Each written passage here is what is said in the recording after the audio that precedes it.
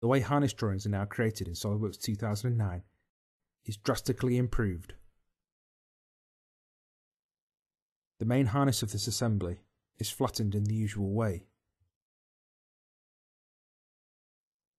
With very little user input, the harness is flattened very neatly, and all the connector tables and wire tables, bill of materials and cut lists are organised neatly, and with a single button push, a production drawing is created automatically.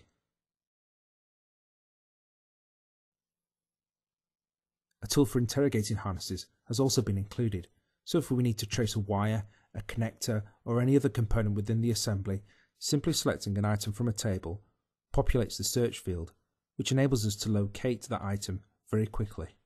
So interrogating and troubleshooting harnesses is a breeze. Electrical routing in SolidWorks 2009 improves your production processes and the overall quality of your products.